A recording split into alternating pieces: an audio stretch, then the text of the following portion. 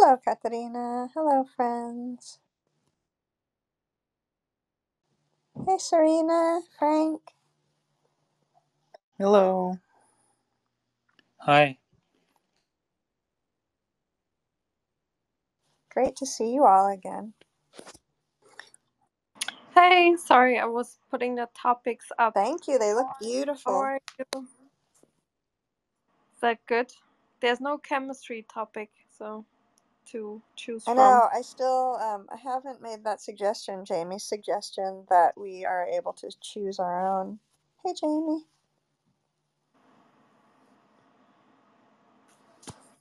I feel discriminated against. Well, I didn't say hi to you. As a chemist. No, there's no chemistry topic. Yeah. I know, right? That's unbelievable. How is there no? How did they leave out the chemists? I don't know. Maybe somebody had a bad experience. It's no excuse. It's funny that, when you, as a TA in grad school, when you TA organic lab and organic chemistry, it's mostly pre-meds that are required to take the course and they hate it with a passion. But they're determined to get their A and they want, it's hilarious. Good evening, Serena, Victoria, Katerina, all of Science Society. Hello. Hi, Jamie. Hi, Brett. Jamie. Welcome. Hey, Brett. Thank you for coming. Let Hey, me how's make it going? moderator so you can share your link. Perfect. We practiced this. Now I just have to get the actual link. Hold on. If you'd like to have a photo instead of your initials, you can also do that. Or if you have any, let's see, molecular photo idea.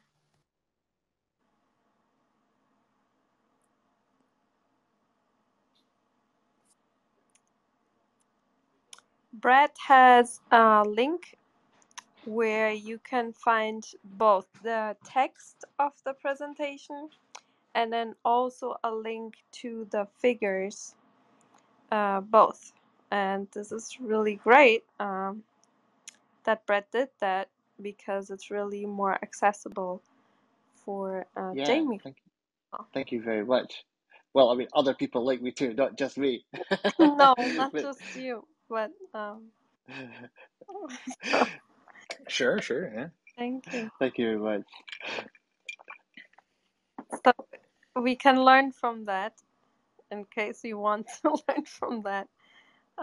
If you click on the link, you see the slides, and then there's a link to the PDF slides, which are better if you would like to have a visual input.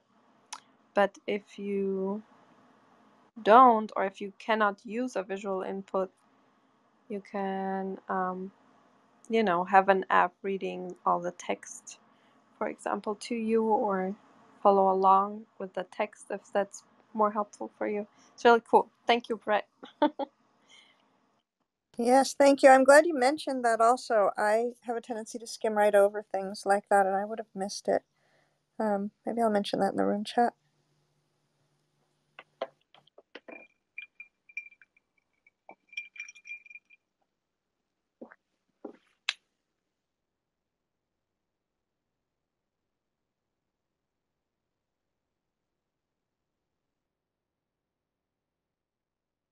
So we'll start in 2 minutes. Thank you everyone for coming. This will be a really interesting talk. Yeah, I hope everyone is having a really great day so far. How's your Wednesday, middle of the week going, everyone? Sorry, I was facing that problem where you have to close the file before you can get back to your mute and unmute. I know. It's so annoying that you have to kind of switch back to unmute yourself. I had that sometimes. Yeah, I always open it in Chrome so I can just switch back on the phone. Back and I forth. think I'll end up doing that, Yeah, it's the same complaint. And usually, if possible, I use a desktop beside me to for the separate screen. For Brett, thanks very much for the providing this link. Very thoughtful and very helpful. Yeah, it's Sure, yeah. opens note just very smoothly. Thank you.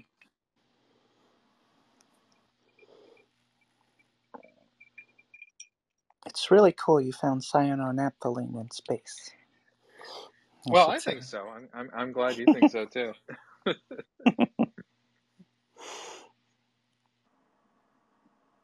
This is a really interesting paper. I'm actually quite excited to hear this talk, actually. Awesome. Have you had a good day so far, Doctor? Oh yeah, it's been great. I just got back from cheering on my friends at their softball game that was in the middle of the pouring rain. So Oh no! nice to Did be they win? indoors and warm and dry finally. Yeah, we got soaked. Did they win at least? Oh no, absolutely not. Oh no! So it was just moral support then. Exactly. They had fun though. That's all that matters. That's what people that don't win always say. Fair. No, it's good to have fun though. But now you can enjoy your evening and share some science with us. Exactly. Actually, you go from underneath the clouds to above the clouds, aren't you? Yeah.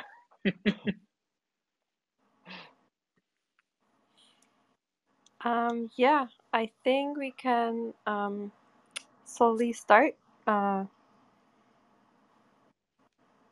it's already 9:01, I think. So, yeah, welcome everyone to the Science Society. We are very honored to have our guest speaker here today to talk about his really cool space research. And let me give you a little bit of information. Dr. Brett McGuire, he's assistant professor in the Department of Chemistry at the Massachusetts Institute of Technology and adjunct assistant astronomer at the National Radio Astronomy Observatory. He did his PhD in physical chemistry at the California Institute of Technology and his master's in science and physical chemistry at Emory University. And his bachelor in chemistry with the highest distinction at the University of Illinois.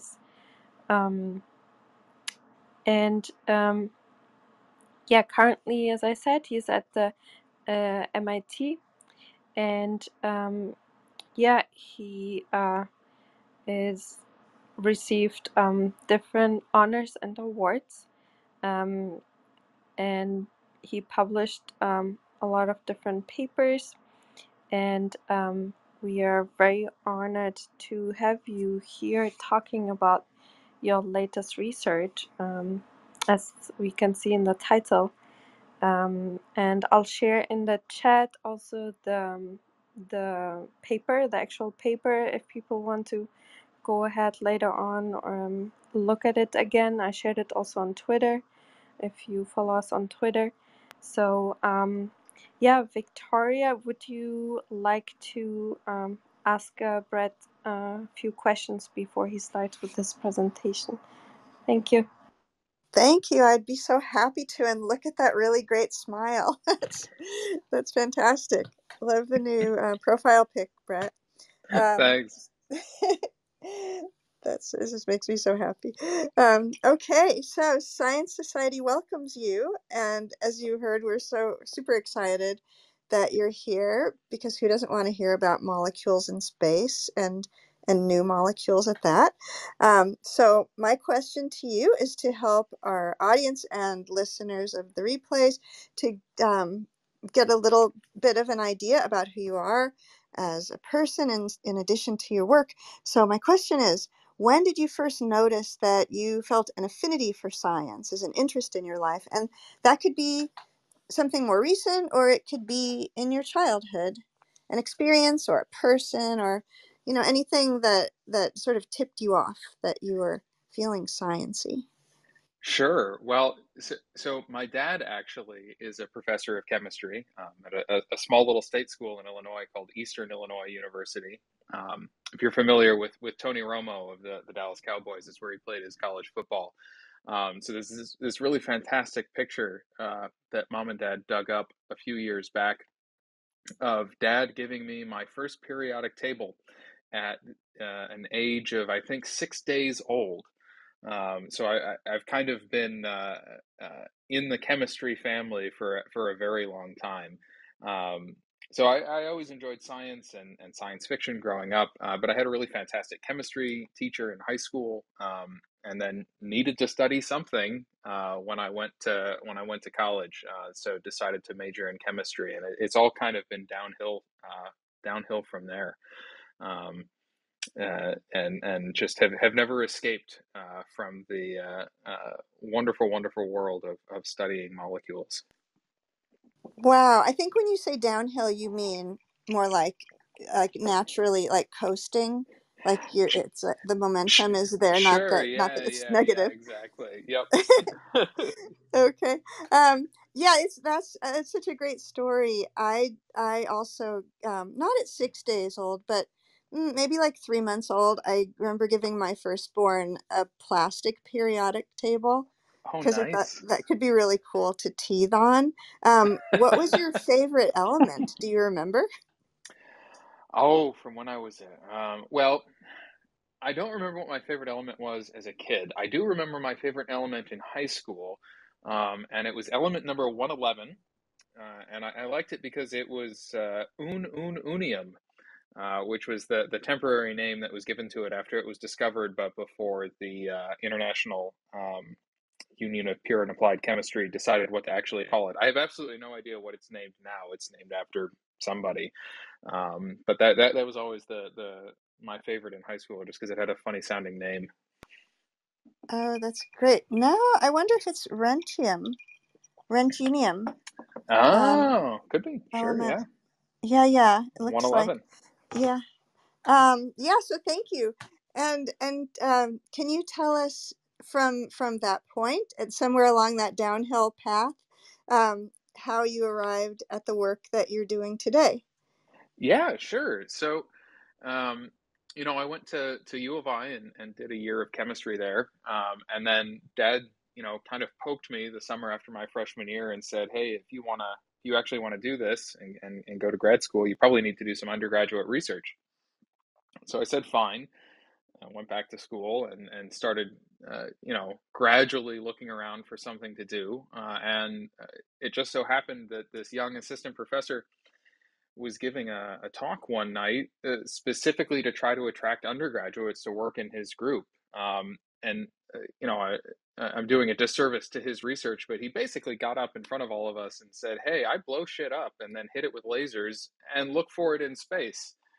And that was it. I was hooked. This is awesome. I don't have to mix things in beakers. I get to use lasers. I'm there. So I joined his lab and just started doing chemistry experiments. His group was unique because he had both chemists and astronomers sitting in the same offices. So I was a chemist. I didn't know astronomy, but my desk was right next to an astronomy graduate student. So I sort of picked some stuff up by osmosis, and then gradually over the course of graduate school, about 2.5 or 3 years in, I started doing radio astronomy of my own, looking for the molecules in space that I was studying in the lab. And at this point, I do about 50-50.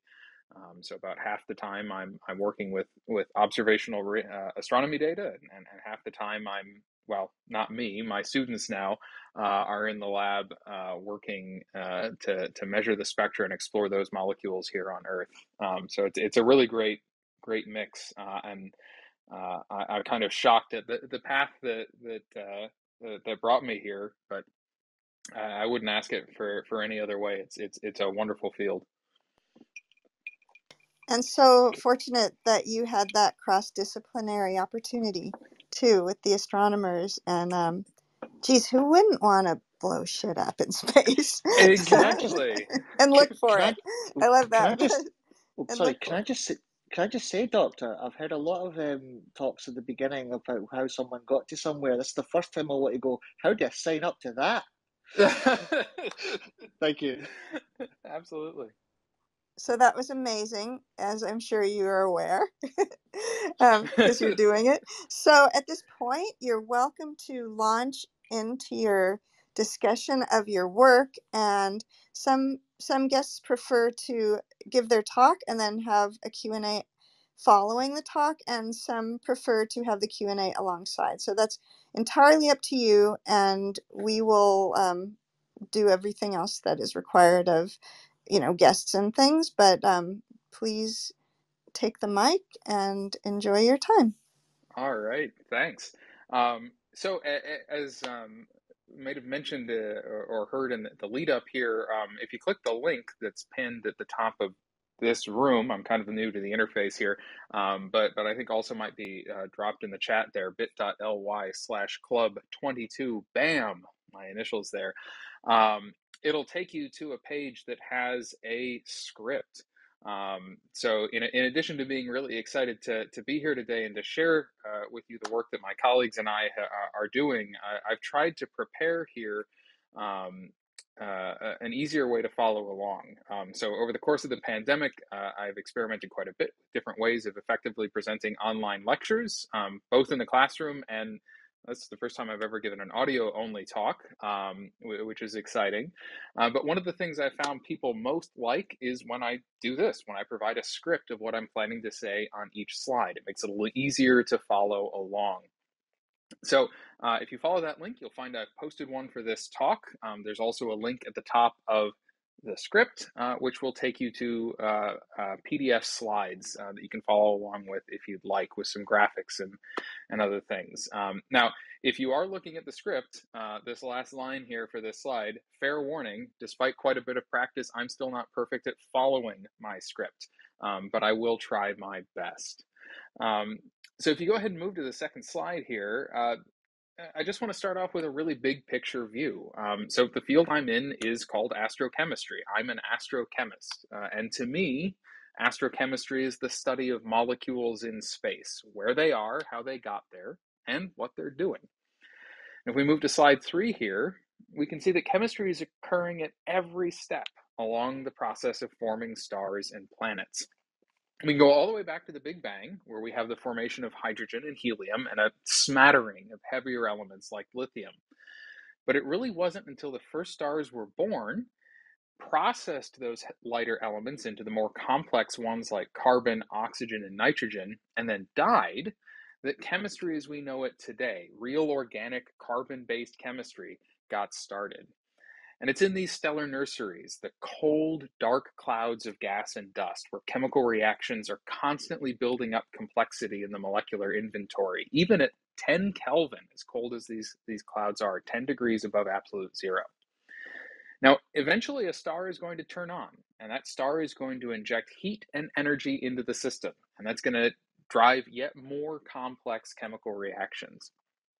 We also know now that around almost all of these new stars, planets will eventually form, and those planets are going to be constantly bombarded with the chemical remnants of their natal molecular cloud as meteorites and comets crash down upon the surface, delivering the raw organic materials that, on at least one example we know of, leads to the formation of life. And of course, that life and the system will be consumed in one cataclysmic apocalypse or another at some point, and the chemical materials are ejected back into the interstellar medium to start the cycle over again. And the real point here, the point I'm trying to make, is that chemistry is evolving with and shaping every step of this process of forming stars and planets. And what I want to know is how, on a detailed reaction by reaction basis, that chemistry is happening. What molecules are present at what different stages? How are they shaping and being shaped by the physical conditions of the source? And what can they tell us about the different sources we're seeing them in themselves? So if we head to slide number 4 here, a large part of the talk today is about identifying molecules in space. And it turns out we're really good at doing that. As of today, we've detected more than 250 individual unique chemical species outside our solar system. The slide here actually is already out of date, even though it was made last fall. We're really cranking out the new detections of molecules outside our solar system. The last few years have seen detections at nearly once a month, which is just, trust me, completely insane. The number of molecules detected outside our solar system has about doubled since I started undergrad. And I'm old, but I'm not that old. So today, I want to ask a very specific question and talk about a very specific class of molecules, not just molecules in general. And the question I want to ask is on slide number 5 here. And that question is, where are the rings?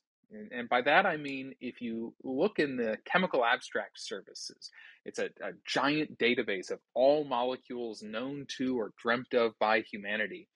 Something like 80% of them contain a ring of either 5 or 6 atoms bonded together somewhere in their structure. And these aren't crazy, weird, esoteric molecules either. They're things we encounter in our everyday lives. They're found in amino acids, the Lego-like molecular building blocks of our proteins. They're found in our food and our drinks, such as in caffeine. And they're found in our medicines, like ibuprofen. But there's actually something really weird with ringed molecules, and that's on slide number 6 here.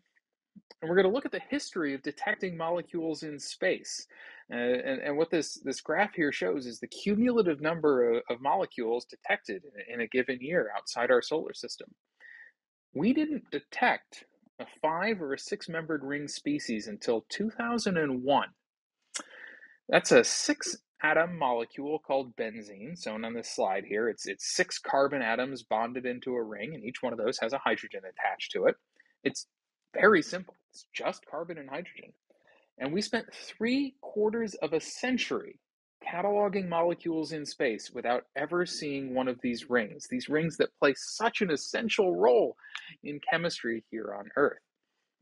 And in fact, after we detected benzene in 2001, it wasn't for almost another 2 decades that we started to detect others. It's only been in the last few years, since 2018, that we've seen a real explosion in our knowledge of cyclic, and now, as we'll talk about later, polycyclic molecules in the ISM.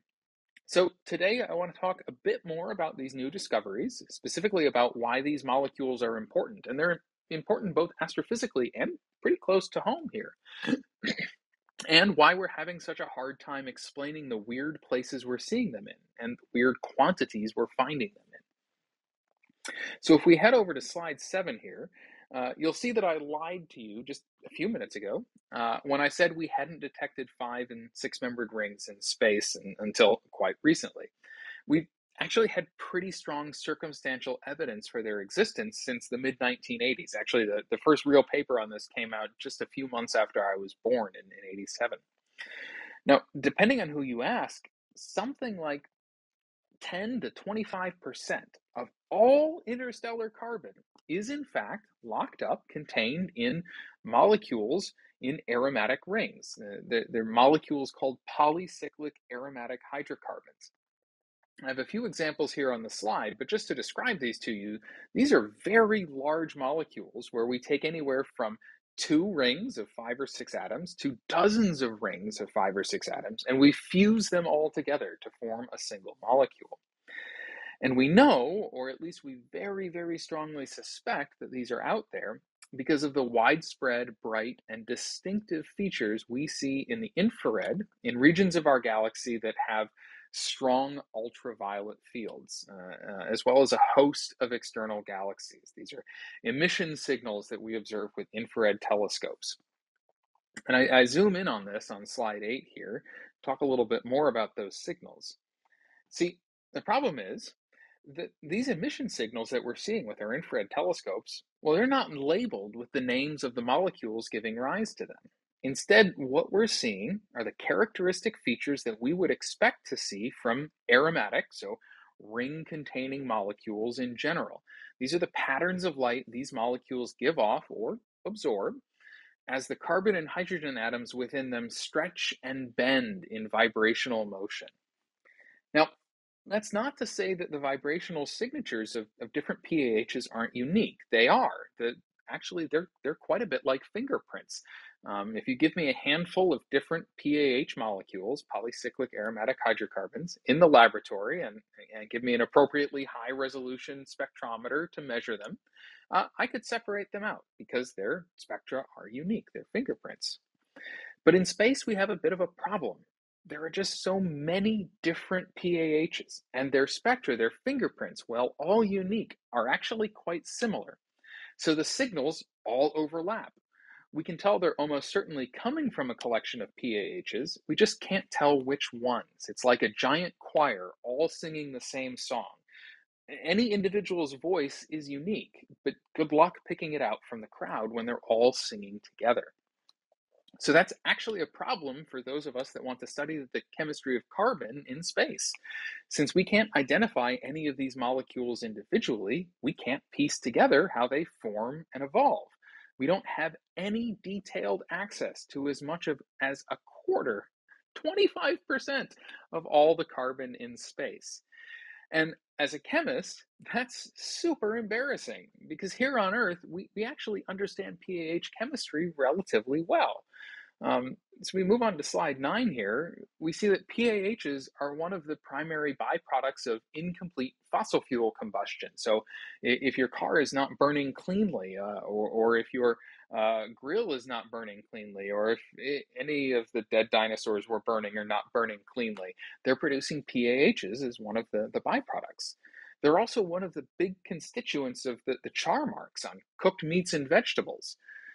And both of these are actually pretty big problems because PAHs are great nucleation sites for forming pollutant atmospheric aerosols, which go on to make a ton of nasty, environmentally hazardous stuff in our atmosphere. And they're also pretty carcinogenic, so when we're eating them, they're giving us cancer. So on slide 10 here, we can see that, as you might imagine, this has led to a lot of research into how they're formed and how they react here on Earth, so we can understand what's going on with them in our atmosphere and in our foods. Now, there's a number of different chemical pathways, but the pathways all tend to look pretty similar. You start out with a single ring of atoms, say benzene, right? And then you bring in a few more carbon atoms at a time, maybe some hydrogens, and you first add a little side chain and then another, and those side chains gradually wrap around to connect and form a new ring. And you just repeat this process over and over and over to build up these larger PAHs. And it turns out these processes are really efficient in the important environments here on Earth, high temperature environments in flames, when we're burning things, when we're grilling things. But it turns out there's a problem in space. You see, each of these steps, every time we want to add carbons to these rings, it requires energy. Energy that is plentiful in flames. Flames are hot, right? But that energy is nearly entirely absent in almost all interstellar environments. All of these cold, dark molecular clouds that I told you earlier, there's a lot of chemistry happening. Well, there's no energy there to drive these particular reactions that we know form PAHs. So if we move on to slide 11 here, we can see that after a few years of debate, so in the late 80s, we kind of settled on PAHs being products of the few high temperature environments where we might find them in space. And those environments are places like old carbon stars at the end of their lives. These stars literally act like sooting candles. They output tons of carbon black into space, where the very high temperatures in the immediate surroundings of their stellar atmospheres allow PAHs to grow, to undergo these reactions that require energy. And then as they leave the formation region, as they no longer have that energy, they can't be formed anymore, some of them start to get broken back down by the harsh UV radiation fields from the star itself into smaller and smaller sizes, until eventually they leave the star's influence altogether, traverse the ISM over hundreds of thousands or millions of years, and float their way into the other regions where we see them today. And this hypothesis makes sense. We know these reactions work, that they work here on Earth, And these environments, these warm environments, are the places where we actually detect them using our infrared telescopes. But look, there's nothing to say that we can't also build them up in the cold, dark clouds of atoms and molecules where stars will eventually form, but haven't formed yet. The raw building blocks of carbon and hydrogen are there already, the small molecules we need to piece them together. We just need to build the complexity up through chemical reactions, and ones that don't require energy to go. Now, that route, building from the small little pieces, is what's sometimes called the bottom-up route, as opposed to the top-down route that originates in high-temperature environments. The key is that, well, we don't know what reactions could actually lead to the formation of molecules from the bottom-up route. The building blocks are there. There should be something that makes them go, in theory. We just don't know what those reactions are because we haven't studied them here on Earth. And actually, to add to that problem, we've never actually, until very recently, as I'll talk about, detected PAHs in these cold pre-stellar cores where stars haven't started forming. So if we did want to investigate these two different regimes observationally, and maybe perhaps dig back into the question of whether bottom-up routes were viable at all, then we'd probably want to start with the smallest aromatic molecule, the smallest ring. Sorry, my AirPods here seem to have jumped to being connected to another device. All right, can you still hear me? Yes, we hear you really well. Perfect. Awesome. All right. So the molecule that we want to look for, right, is that simplest ringed aromatic molecule, benzene, right? That six-membered ring that's just carbon and hydrogen. That'd be a great place to start. But there's a problem. It's really, really hard to search for benzene in space, as it turns out. There's a couple different spectroscopic signatures we typically look for to identify molecules in space. And one of them we've already talked about, the vibrational fingerprint of molecules. Unfortunately for us, benzene's vibrational spectra, its fingerprint, are entirely blocked by Earth's atmosphere. The gases in Earth's atmosphere just absorb all of the light at the wavelengths, the colors of benzene's vibrational spectra. So we can't observe benzene from the ground. We need a space-based telescope, of which very few have ever operated at the right wavelengths. So we've actually only detected benzene in a couple of places in space. Kind of hopeful that the JWST, which launched earlier this year and is just about ready to start taking data, might give us some new insights. But even more commonly than that, something like 90% of the molecules we detect in space are seen not through their vibrational spectra, but through their rotational spectra. Right? These rotational spectra are the characteristic patterns of light that the molecules give off, not as they vibrate, but as they tumble freely end over end in space. And each pattern, each rotational spectra, is unique to that molecule. So no two different molecules can have the same frequencies of light in the radio wavelengths that they give off while they rotate end over end in space. So on slide 12, I actually show you exactly how it works to detect a new molecule in space. What we do is we measure the rotational spectrum of a molecule of interest here on Earth in the laboratory. And then we match it to that same pattern observed with radio telescopes in space. Now this slide here shows an example radio spectrum of a source called TMC1, that I'll get back to in a second, up in top in black, taken by me with the Green Bank telescope, which I'll again get back to in just a second. And if I overlay the spectrum of a molecule measured in the laboratory, in this case CH2CN, that's down below in red. You'll see it's an exact match for the observations, right? The exact same spikes, the exact same pattern of light shows up in the laboratory as it does in our observational spectra. There is no other molecule in the universe that could have this exact set of frequencies because they arise this way due to the arrangement of the atoms within this molecule. And it really is that simple. Now, sometimes we have to work really hard to see these signals. Sometimes they're really weak. Sometimes they're confused with other signals. So it can get a little trickier, but this is actually the process of detecting a molecule in space. Now, unfortunately for us, benzene doesn't have a rotational spectrum. One thing I forgot to tell you about these spectra, these fingerprints, is that the molecule must be asymmetric. Benzene is just too perfect. The ring is the same no matter how you look at it. So as far as light is concerned, it's not possible to see it rotating, because as it spins end over end, it looks the same from any angle. On slide 13, though, I'll tell you how we're going to get around this, because I'm a chemist. And if there's benzene in any place in space and any amount of the cyanide radical, so a carbon bonded to a nitrogen, and there's a ton of cyanide radical in space, we should be able to detect a very closely related molecule to benzene. It's called benzonitrile. We just remove one of the hydrogen atoms that decorate the outer edge of benzene and add the CN group instead. And this makes the molecule asymmetric, so it has a nice rotational spectrum for us to search for. That just leaves us asking the question of which dark cloud to search in. Now, if you're looking for molecules in a dark cloud, there is no better place historically than TMC1. This is at one end of the Taurus Molecular Cloud, so TMC.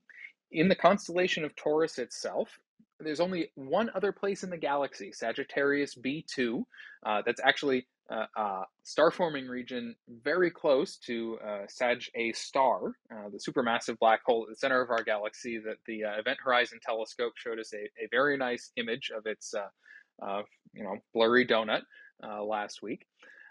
Only that one place, Sagittarius B2, has boasted more new molecule detections than TMC1. And finally, if you're looking to do centimeter wavelength observations, there is no better telescope than the Green Bank telescope. This radio telescope is 100 meters across. That's an entire football field for us Americans. You even have enough room for grandstand seating on the edges and that tiny little room where Tom Brady deflates his footballs. It's the most massive, fully steerable object on land, and really the only way to beat it is to go out to the ocean and be an aircraft carrier. And as an added bonus, it's located in the National Radio Quiet Zone in Green Bank, West Virginia, meaning there's very little interference from pesky things like cell phone towers or Wi-Fi or microwaves. All of our microwaves are in Faraday cages. So slide 14, very briefly here, shows you that this is exactly what we did a few years back. We found signal from benzonitrile's rotational spectra exactly where we measured it in the laboratory by using the GBT to look at TMC1. Now on slide 15, you'll see that this got us all excited. And I set up a large collaboration to study TMC1 and see whether there really was a hidden treasure trove of new carbon chemistry to be found there. Now, if you've ever encountered a professional astronomy project before, you'll know that we are required by astronomer law to have an acronym. So we are GBT observations of TMC1, hunting aromatic molecules, which spells out Gotham. So the slide here has our legally dissimilar logo that we're quite proud of, made of actual benzonitrile spectra measured from space.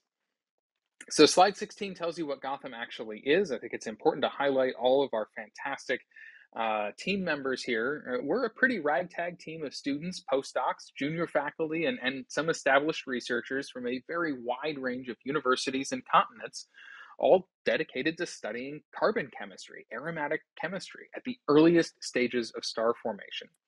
We're largely divided into three subgroups that focus on observations, laboratory work, and astrochemical modeling.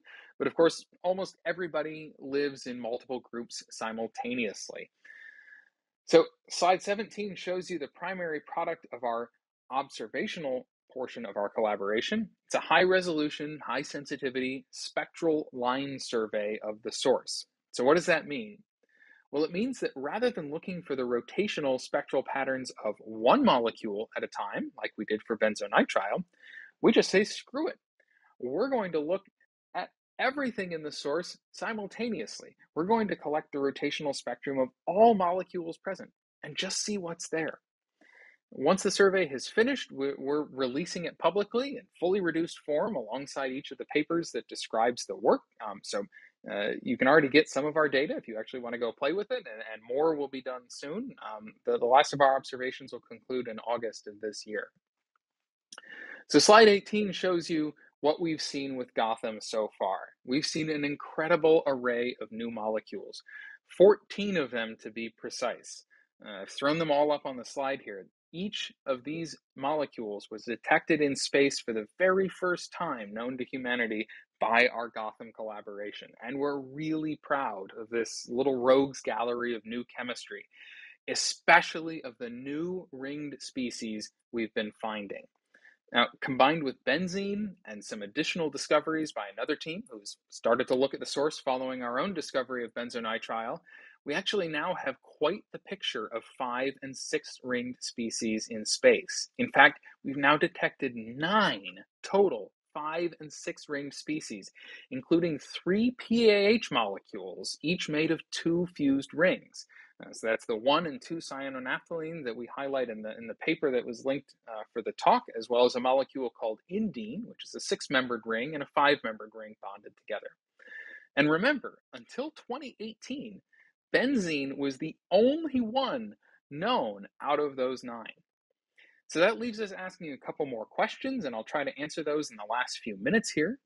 The first question is this chemistry widespread? If it's just something that's unique to TMC1, if TMC1 is some sort of unicorn in the sky, well, that's interesting, certainly interesting to me, but it's not generally applicable. Maybe it doesn't affect our overall view of carbon chemistry, of aromatic chemistry during the star and planet forming cycle. So we want to ask, how common is this potential bottom-up chemistry at forming rings and PAHs in dark clouds at the early stages of star formation? And the second question that we want to ask is, can we explain why we're seeing it here? Can we actually answer how does it proceed in these low temperature environments? So slide 19 answers that first question. We set up a sub-project within Gotham, appropriately acronymed ARCM. This is a rigorous K-band hunt for aromatic molecules, K-band meaning somewhere between 15 and 27 or 35 gigahertz, depending on who you ask. We named the different frequency ranges that radio telescopes and radio receivers operate in a very dumb manner during the Second World War to try to disguise the different frequencies that the radios were operating in. I think it's very confusing. So anyways, ARCM, what did we do? We targeted a number of other dark clouds, so things not TMC1, within a different region. So in this time, it was in the Serpens Molecular Cloud, which is, you guessed it, in the Serpens constellation, to search for benzonitrile again as a proxy for this new chemistry of rings that we're seeing. And we were actually pretty shocked by the results. We ended up getting detections, and strong detections, in many of the different cores that we targeted. So this leads us to believe that the chemistry is not actually isolated to TMC1 and is indeed a general phenomenon that's influencing chemistry at the earliest stages of star formation. So ARCM is now expanding out to other sources to try to get a larger sample size and to look at places maybe a scotch further in evolution from dark clouds. Maybe a star is thinking hard about turning on, and what's going to happen to the chemistry there. Slide 20, though, addresses the second question, which is much harder. Can we explain what we're seeing? Well, for that, we have a crack team of astrochemical modelers hard at work. Now, astrochemical modeling, in broad strokes, works in 2 parts. The first thing that we do is we build a massive network of molecules of interest and all of the reactions between them. These include things like the rates of reactions, relative importance of the pathways, grain surface and gas phase routes, the influence of ultraviolet radiation, energetics, and more. And these networks describe how our molecules react and evolve, and how physical conditions like temperature and density alter how these reactions occur. It's a grand web tapestry of chemical reactions. And then second, we have the model itself, the model of the source that we're studying. These models impose the physical conditions, sometimes time variable to simulate maybe the turning on and warming up of a star. Right? And then we solve this huge matrix of coupled differential equations that describe how molecules will react under those conditions with time. And what you get out is a series of time steps and the abundances of molecules that our model predicts, based on our understanding of the chemistry, will happen at each of these different times. And ideally, you'd like your model to reproduce the abundance that you see with your observations. And on slide 21, you can see sometimes the model actually does really well. So for relatively simple, non-cyclic species, our model does a pretty darn good job of reproducing the abundances that we see in TMC1. And by pretty good job, I mean within a factor of 2 or 3. Astronomically speaking, that's perfect agreement. Actually, anything within a factor of 10 is pretty good, and really, we get within a factor of 10 for basically all of the simple species that we're seeing in TMC1. Now, I mean, we're good, but this really isn't all that surprising. These molecules are well known and have long been studied, not just with models, but also observationally and in the laboratories. We have decades of experience to build upon in studying this chemistry. On slide 22, though, you can see how we do for explaining our PAHs, like 1 and 2 cyanonapthalene, those 2-ringed species we've discovered. The outlook isn't nearly as good. Our models underpredict the abundance of PAHs by 6 orders of magnitude. That's a factor of 1,000,000. Now, that's for a preliminary guess at some of the bottom-up reactions that could be occurring. Remember, we're kind of making this up as we go along. These low-temperature pathways aren't really studied since they're not important here on Earth. We don't have 3, 4, 5 decades of prior work to build on like we did for those simpler molecules. Slide 23, though, is showing you that as time goes on, we are continuing to add new reactions to our network, including not just ones that we've dreamt up, but reactions actually measured in the laboratory, like done by a guy by the name of Ralph Kaiser at Hawaii, who has one of the very few instruments in the world capable of measuring and probing the dynamics of these reactions under astrophysically relevant conditions. And as we add this new information to our model, we're improving. Our latest models are only off by 4 orders of magnitude, which is a lot, but that's a factor of 100 improvement, and we did that over the course of maybe 6 months. So we're still a ways off, but we're making steady progress here on bringing the models, our understanding of the chemistry, into alignment with reality. So what are we going to do to try to continue to improve? Well, on the one hand, we're just going to have to wait for folks like Ralph to measure new and exciting potential reactions in the laboratory, and that takes a lot of time. They're really hard experiments. But while we wait, we're doing our best using computational methods to approximate the reaction conditions and expand our networks that way.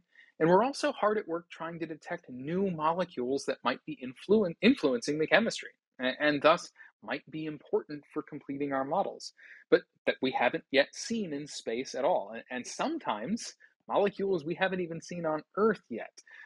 So this includes a laboratory team that's busy measuring the spectra of new and exciting molecules here on Earth, and our observational team looking for those molecules constantly as our data continues to pour in on TMC1 from the Green Bank telescope.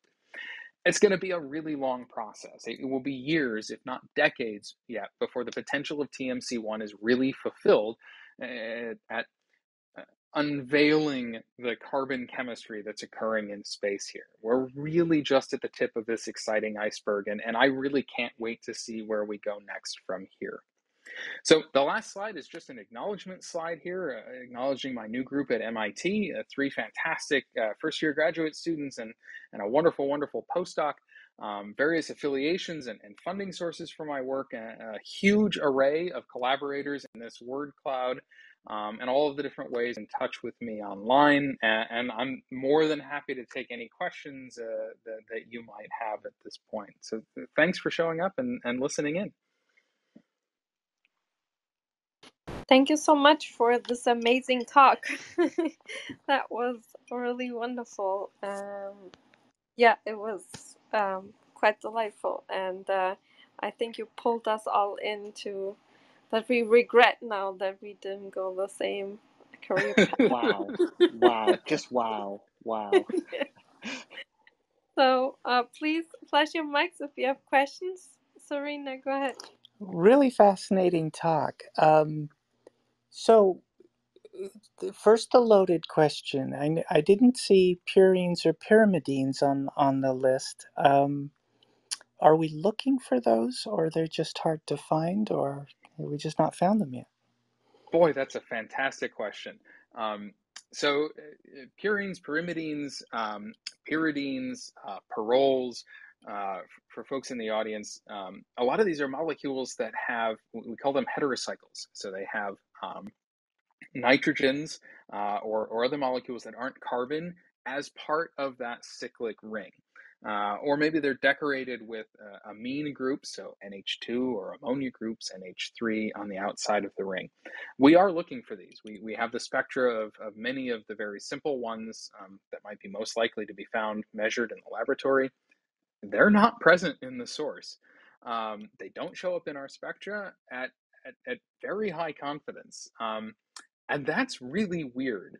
We actually see these molecules in comets and meteorites, so we know they're made at some point, but they don't seem to be present here in any large abundance. We suspect this probably has something to do with amine, so NH2 and NH3 chemistry, not actually being very efficient at these temperatures. So something about those reactions is preventing the formation of these molecules in the source, we think. That is not going to stop us from continually looking for these molecules as well. Really cool.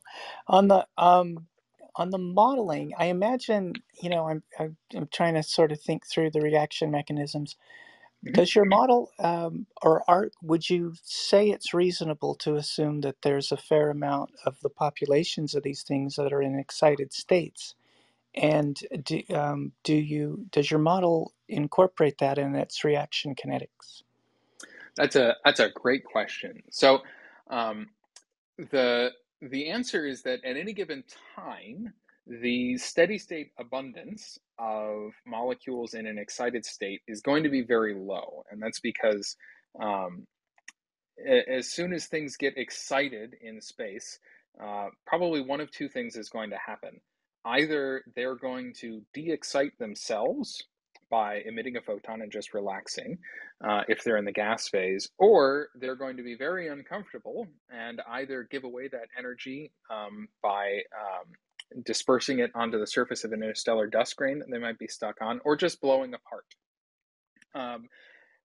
There are a few exceptions to that, and our model does take into account some very key pathways where molecules can become excited by, say, a cosmic ray or a UV photon or a secondary electron from some sort of energetic process.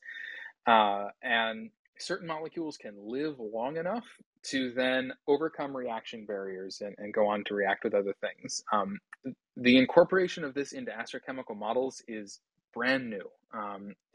The person sort of leading the charge is a young assistant professor by the name of Chris Shingeldecker, who sort of spearheaded all of this about 3 years ago while he was still a graduate student. And fortunately for us, he's on our team. So he is incorporating this into the models, and hopefully that might help to explain some of our deficiencies. But it's a very rare occurrence, we think, in space, but maybe an important one in the times it does happen. So that's interesting. So the dominant mechanism then is just direct addition through collisions, in the sense of kinetic? It is. So in the gas phase, the dominant reaction pathway is an ion molecule one. So the average time between collision for two neutral species can be quite long. It can be something like days to months. But if one of the molecules is an ion, then the positive or negative charge on the ion affects the electrons on a neutral molecule and will pull it in like a magnet and cause that collision to happen faster. And those collisions between ions and neutrals are usually barrierless. They don't require energy to go. So that works in the gas phase. And then for molecules that are frozen out on the surface of interstellar dust, sort of the primary way that reactions are driven are by being bombarded by hydrogen from the molecular cloud. Let's see. Okay. Well, thank you. Sure. Hey, I can't. I jumped on stage to ask one question.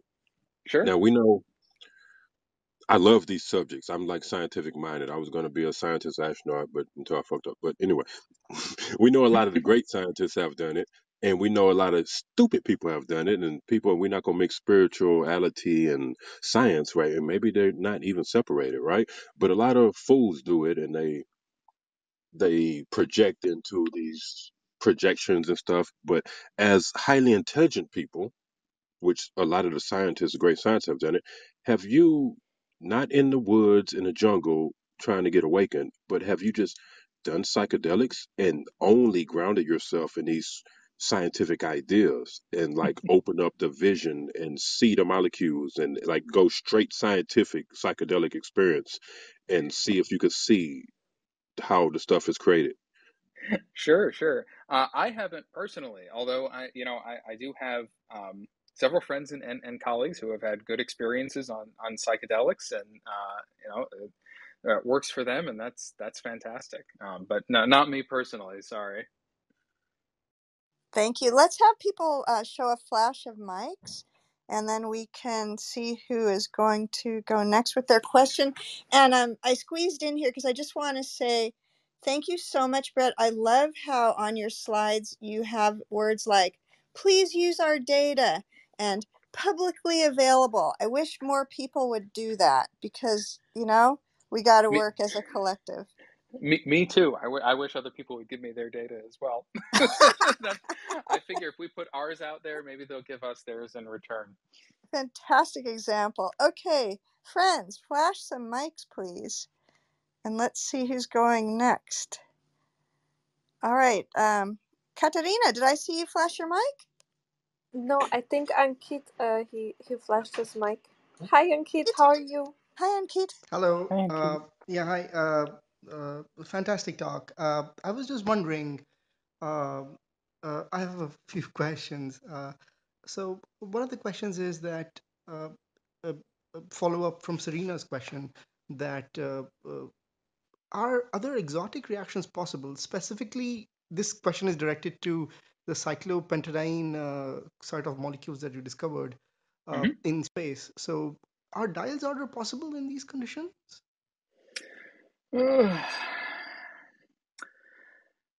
Maybe not at 10 Kelvin in this source, but on the surfaces of dust grains, once a star has turned on and heated up the gas to something like 200 or 300 Kelvin, at that point you can, as long as it's a two molecule process for the most part, you can drive basically any uncatalyzed organic synthesis reaction that you want.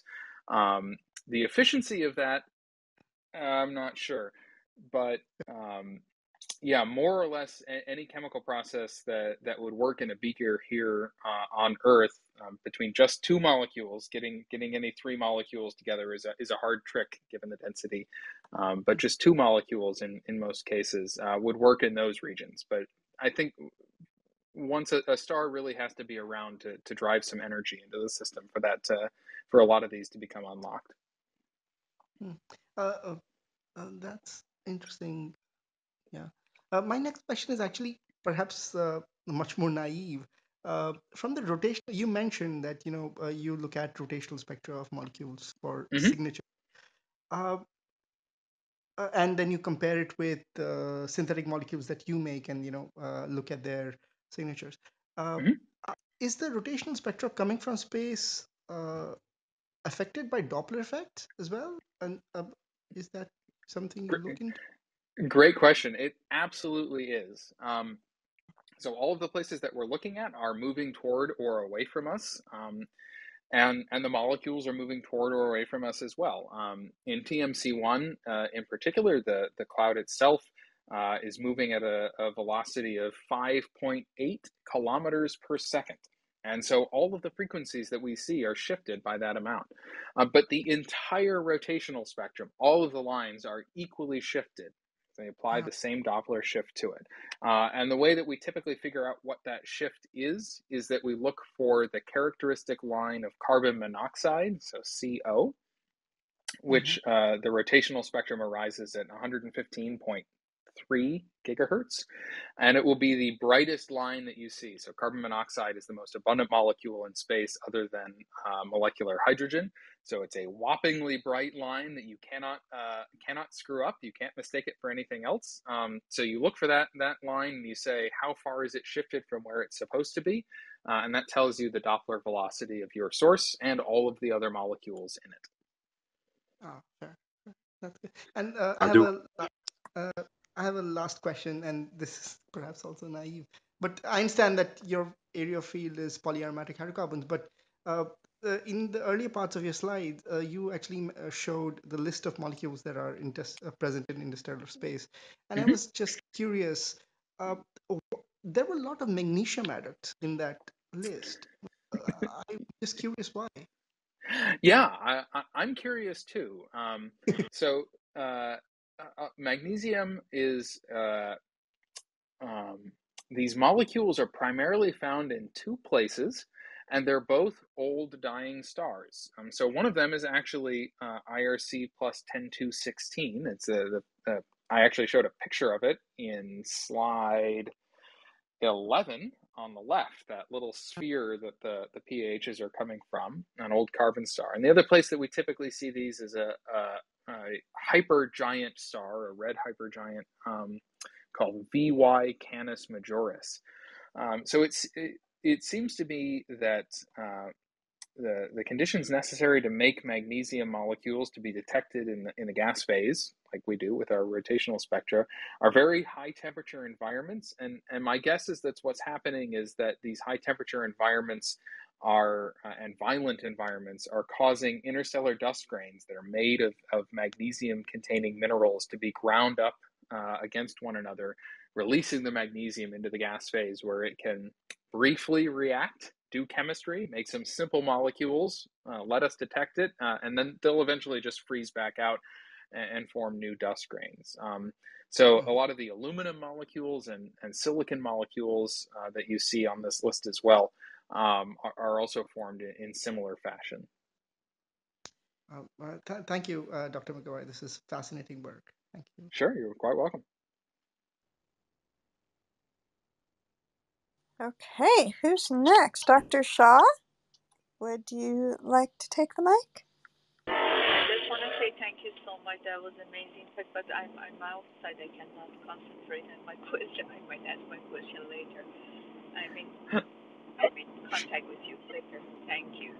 Sure, sounds great. Dr. Shaw, have you taken up Formula One driving? It sounds. I mean, I don't know. I mean, I think that apparently each, room that we have, they are related to each other. I don't know. Somehow we can have a journey. All right. Thank you for being here. Okay, Frank, I see a mic flash. Take it away. Oh, hi. Thanks. Thank you very much for this excellent talk. Very exciting research, of course. So these slides are very helpful, and I had a similar tagging along, piggybacking along the previous researcher's question. Looking at the same slides, I think that it's number 4. These many molecules already been found. I noticed at the right bottom corner that you have a C60 fullerene listed. So isn't that also a highly symmetrical molecule? And is it let's say same situation with benzene, and you need to find some sort of asymmetrized composite to do it, or has it a different story or not? Yeah, that's a fantastic question. So in the bottom right of those slides, we have C60. So that's Buckminster fullerene. For those that don't know, it literally looks like a soccer ball with the same pattern of 5- and 6-membered rings. So hexagons and pentagons that you see on a soccer ball. C60 plus, which is the same thing but with the positive charge, and then C70, which I believe is called rugby balline because it looks like a rugby ball. So these are fullerene molecules. They're incredibly highly symmetric. They contain only carbon. And indeed, they have no rotational spectrum to speak of for C60 here. These are all seen through their vibrational or electronic transitions. So actually moving electrons around within the molecule. So C60 and C70 have been detected in a few different sources using both, I believe, ground and space-based observatories, because we are fortunate that I don't think that their strongest transitions are blocked by our atmosphere, like benzenes are. C60 plus is particularly interesting because it is one of the recently identified carriers of what are called the diffuse interstellar bands. It's a really fun short story. Back in 19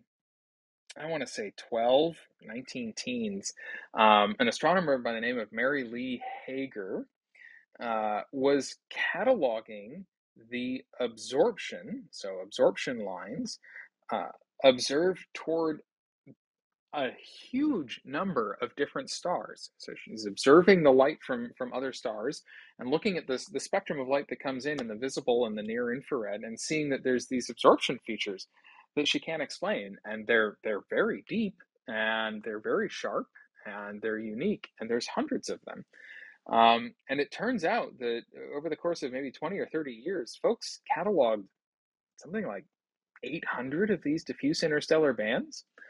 And until 2014, humanity had identified exactly 0 molecules that were causing these diffuse interstellar bands. It was deemed the longest standing spectroscopic mystery in the history of mankind, because it was just such an incredible puzzle. Hundreds of different features. Nobody could figure out what was causing them. Going all the way back to Mary Lee Hager's first observations in the early 19 teens, which she does not get credit for, by the way. It, of course, went to some old white dude, but we're trying to correct that. And C60 plus was just in the last, I want to say 6 years ago or so, definitively identified as the carrier of, I believe, 4 of these diffuse interstellar band features. So that was really exciting for those of us in the field. Chemically speaking, these fullerenes are a bit of an enigma. We have a hard time figuring out how they're made exactly, even here on Earth.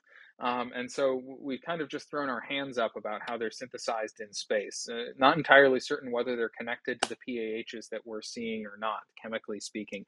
But they're super interesting, and they tend to show up after supernova have gone off, which I just think is really cool, because supernova are cool. That was more of an answer than you were probably looking for.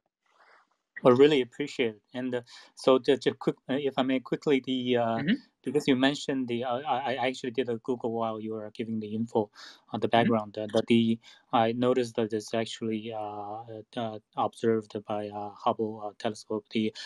So you mentioned the JW Webb, the new great achievement by the great NASA team. By the way, Jim Green, the chief scientist from NASA, is operates the clubhouse. Run many great rooms on clubhouse. Oh, nice. So, yeah.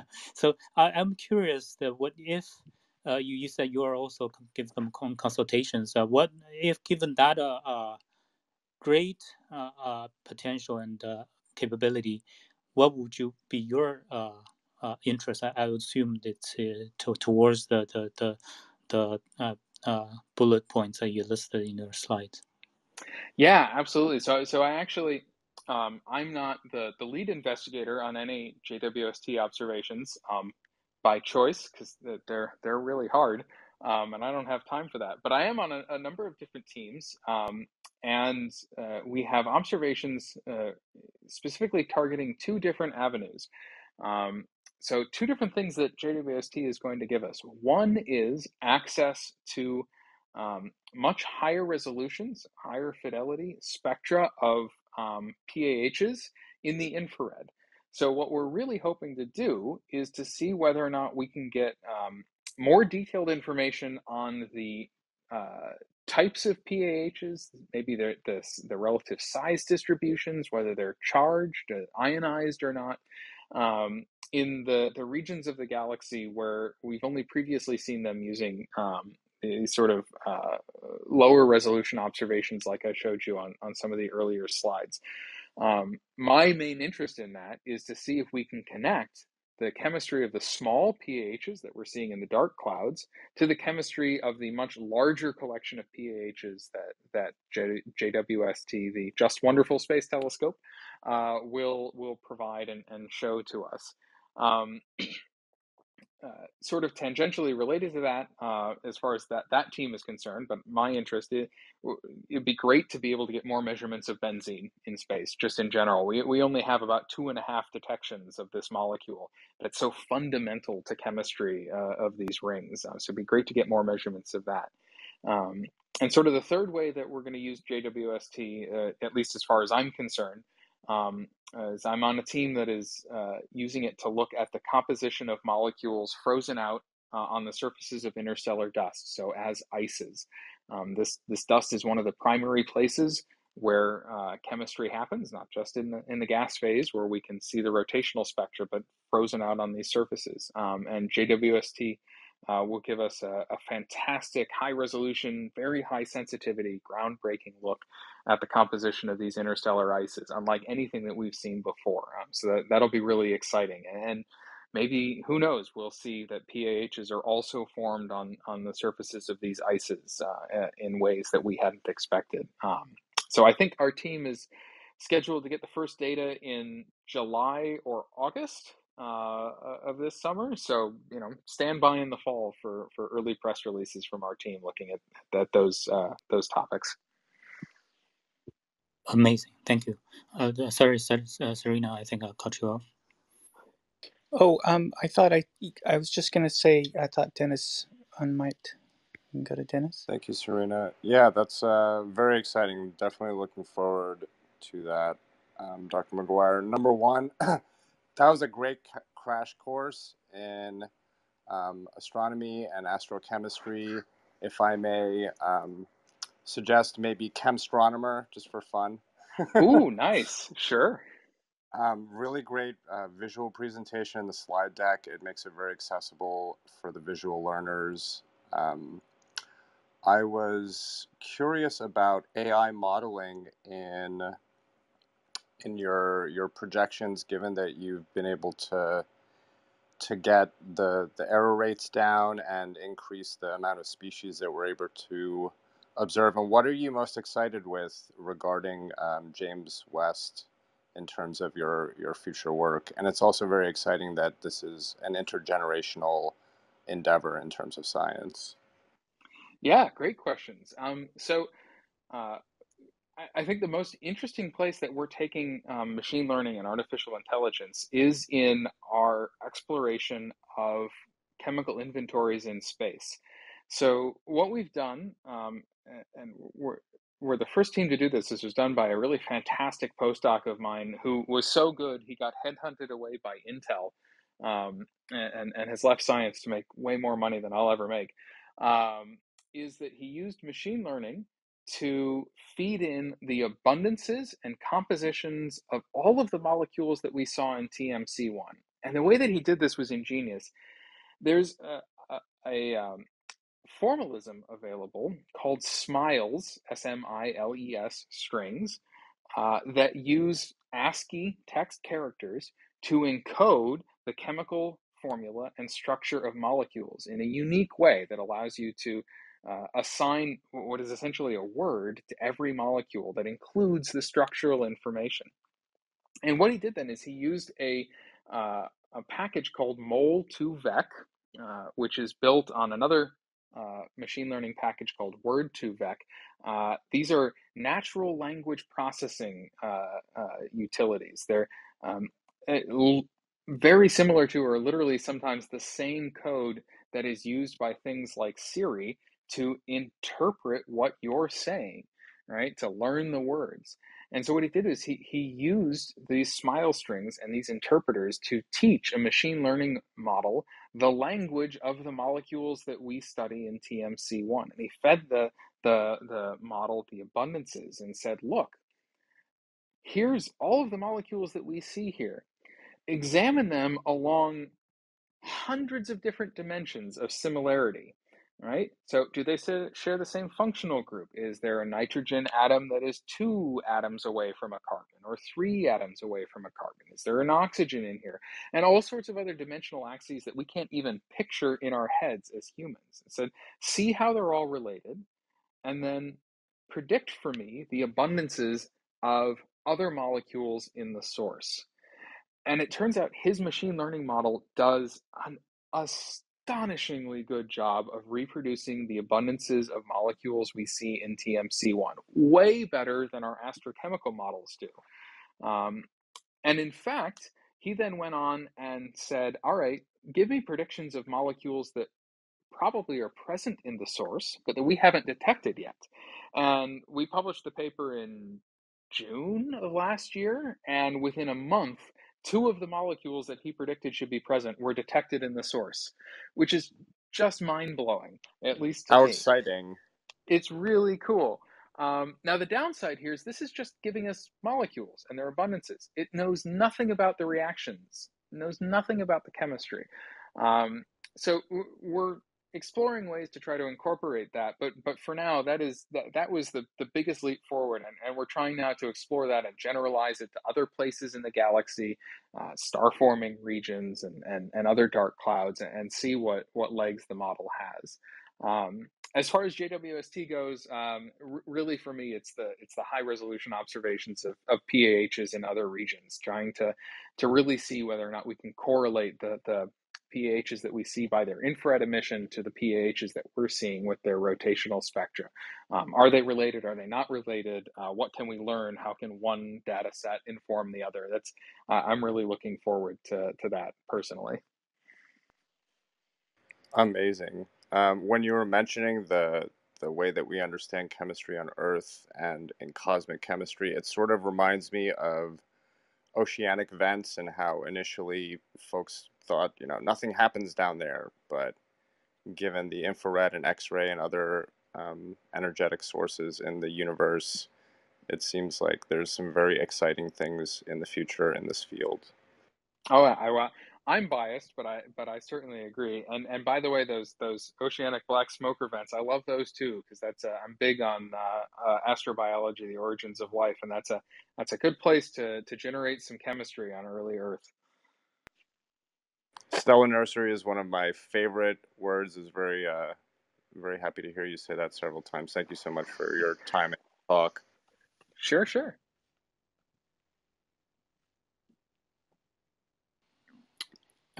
Yeah. So, oh, by the way, nice touch on the credit assignment for the fullerenes. I'm curious though.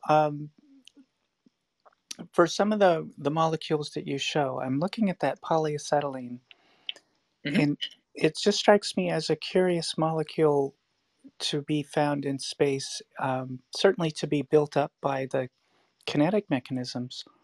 I mean, could that have been a fragmentation product from, or ring opening and dehydrogenation? I mean, it's like, what is that doing? It wouldn't be stable in high heat sources, would it? I mean, Sure. it's curious. Yeah, great question. So you touched on 2 different topics there, which are great. So one of the ways that we think we actually might be able to make some of our smaller PAHs, and in fact some of the smaller molecules in TMC1 in these cold clouds, is by breaking apart the larger PAHs that were previously made in the top-down route in the carbon stars. So they traverse the ISM and show up in our cloud, and then we bust them apart using cosmic rays or background UV radiation or just chemical reactions opening those rings, as you say. That certainly is going to play a role. We haven't figured out yet what the balance is between breaking those down and building them up from the bottom. It's not one or the other. It will be both. But to your second point, we do know that a lot of these long chain carbons, hydrocarbons and cyanoacetylene, so things all the way up to HC11N, right? They actually are made piece by piece by the addition of little acetylenic units, C2H, usually through some sort of ion molecule reaction. And it's really neat that we can trace this up. We use this, we do that by studying the carbon-13 substitution at different places in the chain.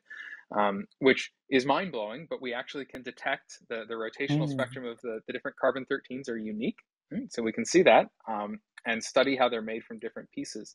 You're right that they're highly reactive, but one of the beautiful things about space is that there's a lot of time between collisions, even for ion molecule collisions. And so a huge number of these molecules would be transient. In fact, when we measure them here on Earth, they live for microseconds. But in space, there's an awful lot of chemistry occurring. So there's a huge number of molecules to start with. And the time between collisions is small enough that a lot of these transient species are long enough lived for us to detect them and to study their influence on the reactive chemistry. Really cool. So I want to ask you, we've been going for an hour and 15. How much of your time do we still have? I can probably stretch this for another 15 minutes, and then it's going to be hitting my bedtime, unfortunately. Okay. Jake, I saw you on mic. Did you have a question? Yeah, just sort of a clarification. I think I misunderstood at first when you were talking about lasers that it sounded like you were firing lasers into space and then analyzing, what you were seeing. But I think I understand now that you're shooting molecules with lasers here on Earth, and then from the result of that, you're getting a profile of the molecules that you're going to look for in space. Is that right? Yeah, that's exactly correct. So we use, in the case of lasers, in my undergraduate, we were looking at the infrared, the vibrational spectra of molecules.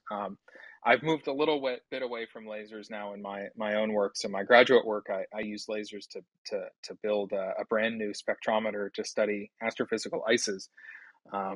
And if anybody has worked in the audience has worked with lasers, they are persnickety little bastards. And I got really tired of dealing with their personality issues and crankiness on a day-to-day basis.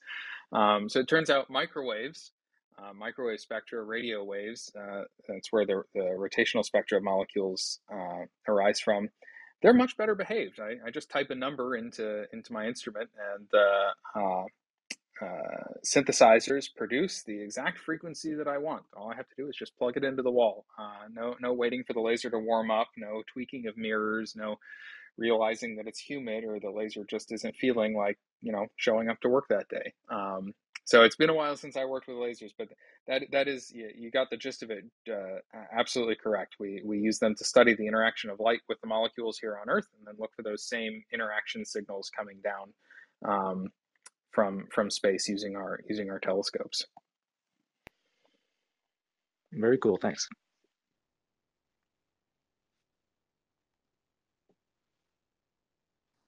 So do you know when you can expect this new data from James Webb Space Telescope?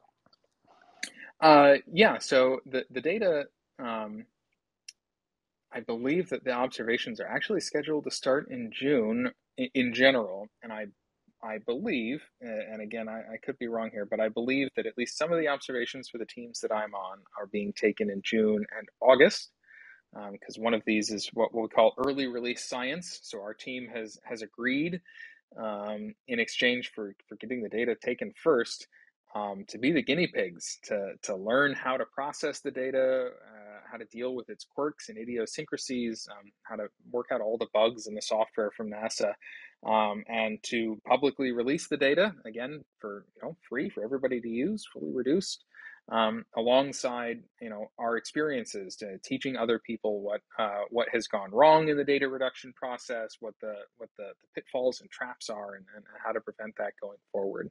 A couple of the other projects that I'm on are from what are called Cycle 1. So those are taken after the early release science. So those would be taken over the course of fall and winter. But I expect that we'll start seeing data from our teams trickle in August or September, and then have a steady stream for the next year or two as the observations are completed. Oh, go ahead, Jamie, if you had a question. Thank you. Amazing talk, Doctor. My question's actually less specialized because I'm finding it like this stuff is a bit above my head. But one of the things you mentioned about, I was really curious, as you mentioned you found molecules that didn't exist on Earth already. Yeah, so molecules that we hadn't thought of looking for here on Earth. So this sort of steps back to that idea of really reactive molecules, things that are so reactive or so energetic that here on Earth, if you made them and released them to fly in the room with you right now, they'd immediately bump into oxygen or water or hydrogen or nitrogen, whatever else is floating around in our atmosphere, within fractions of a fraction of a fraction of a second, and immediately react and be destroyed. And that means that a lot of these species here on Earth, there's just never an abundance of them. You can't put them in a bottle, right? And if you look for them in our atmosphere, well, they might be made by some random reaction or process, but they're immediately destroyed again.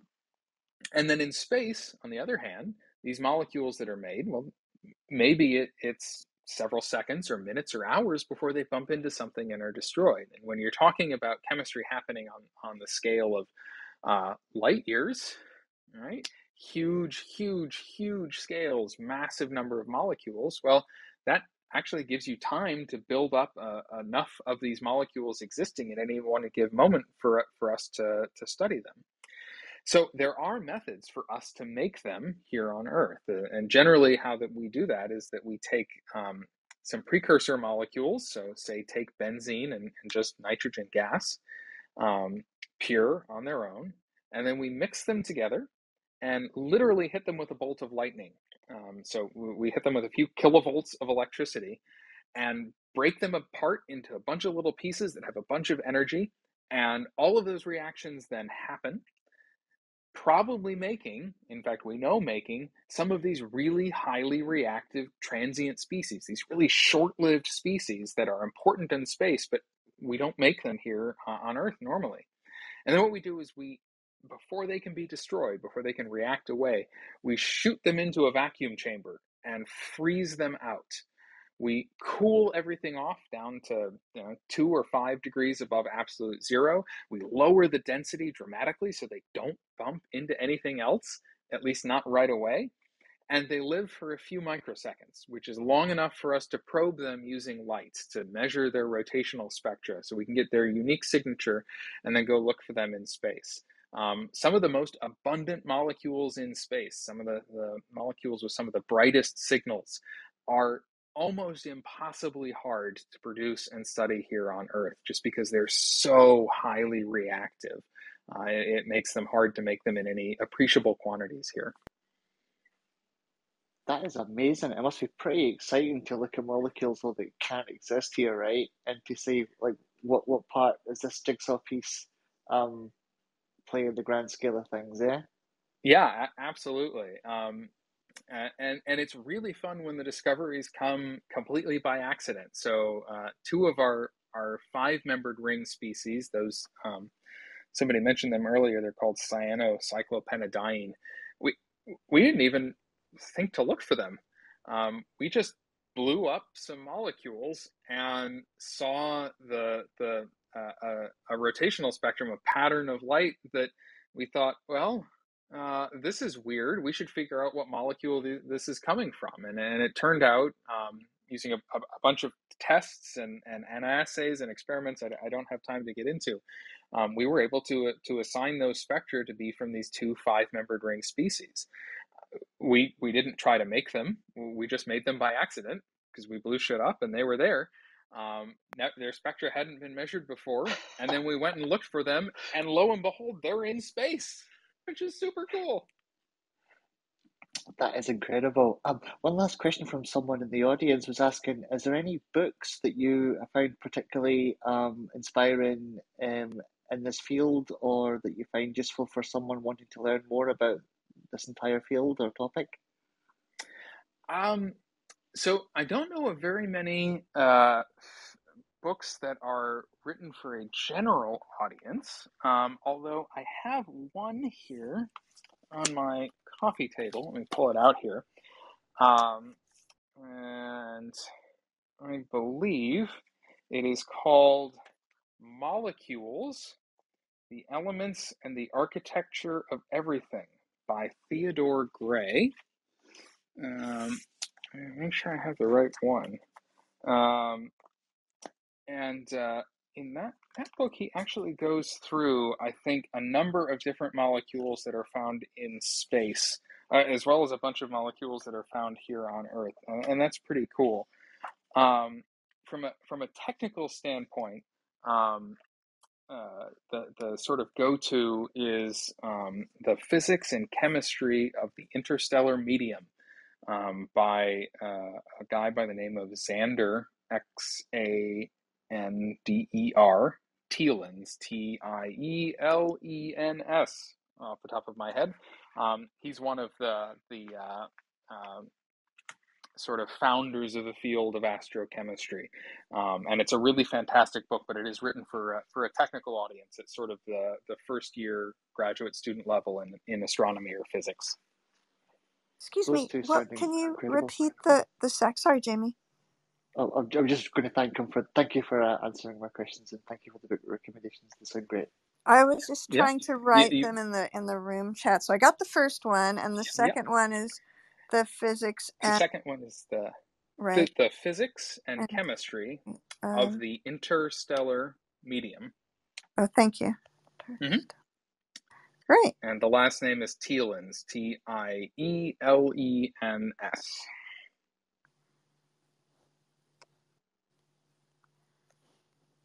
Well, thank you so much for this amazing talk. And I have one last question because everyone asked wonderful questions and you gave such a great presentation. And this one's relatively silly, probably. We had like a science update newsroom last week, and we listened to how black hole sounds, and it sounded like despair. Is there a sound cloud for these clouds where you look at? That's a cool question. So I don't know that anyone has done an audio sort of transformation for molecules specifically. However, I do know that one of the radio telescopes that I use, the Atacama Large Millimeter Array, ALMA, A-L-M-A, it's an array of 60 some odd radio antennas in the Atacama Desert in Chile. They did a big thing, I think a year or two ago, where they did transform a bunch of the signals, the radio signals from their telescope into audio frequencies so that they could be listened to. I would find it hard to imagine that anybody, none of the spectra that they transformed were lacking molecules, because that telescope sees a lot of molecules. So if you Google ALMA and then look for sounds of space or something off of that, you can probably find that project. I'm blanking on the name off the top of my head, but it's probably the closest that you're going to find, would be my guess. Wonderful. We are looking for, some opposite sounds, because it sounded really horrific. Understood. It really sounded like despair. I'm just interested to know if a birthplace of stars maybe sounds quite differently. It would be very cool to know. So thank you for going there. Hi, breaking. May I? Let me squeeze in with a quick reference question. Sure. Earlier you mentioned the smiley. Dennis asked the question there on the machine learning part. So you mentioned the researcher and Intel. Could you repeat the name again? I found that's very interesting. I want to follow it up. Sure. So my postdoc's name that did all of that work, and it was all him. It's over my head. He's the genius here. His name is Kin, K-I-N, Long, L-O-N-G, Kelvin, like the unit or the Lord, however you want to work it. And then his last name is Lee, L-E-E. So Kin Long Kelvin Lee. And he's the first author on that paper entitled Machine Learning of Chemical Inventories. It's in the Astrophysical Journal, and it should be open access at this point, because the Astrophysical Journal, I think, is now entirely open access. Great, thank you. You got it. Well, thank you so much for your time, and it's 10:30 now, p.m. EST. So, yeah, I really appreciate all the questions you answered and your amazing talk. And please come back if you have updates on your work, or if you want to share something, another project maybe. Feel free to always come back here. And yeah, thank you everyone for coming and asking great questions and being part of this room here, and for all the questions in the chat.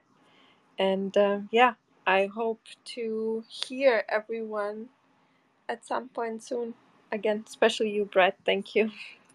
Absolutely. Thanks for having me. This is an absolute blast. As I said, feel free to reach out to me online, get in contact if you have other questions. And this is fantastic. Have a great rest of your evening or day, depending on where you are, everybody.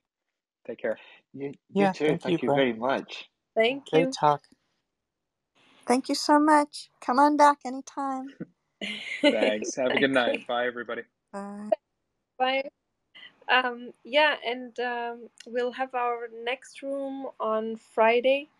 We don't have a room tomorrow. We had 2 rooms today. So if you like guest speaker events like this is your club, follow it. And we'll have on Friday at 9:30 a.m. EST a guest speaker from the UK, and he works on saving the honeybees. Honeybees are dying from different diseases, and he published his work where he developed a varroa-resistant honeybee. So yeah, come back. It will be really interesting. He's a really wonderful scientist and person. So I think it will be a really entertaining room. And then on Friday afternoon, we'll have here, led by two of our club members, Krishna and Faris. Faris is a scientific journal editor, and they will give people tips about how to write a scientific article if you're interested.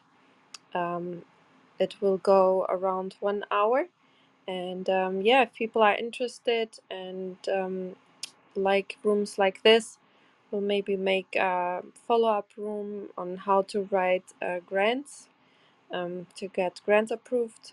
So yeah, feel free to come back on Friday, and then we'll come up with a round table, more discussion type of room on Saturday. So thanks everyone for coming. Enjoy the rest of your evening or morning or wherever you are, in the middle of the night like Jamie. Sleep well. And sleep. Thank you, everybody. Have a good day. Have a Have good night. Thanks, everyone. Bye. Thank 3, you. 2, 1. Bye everyone.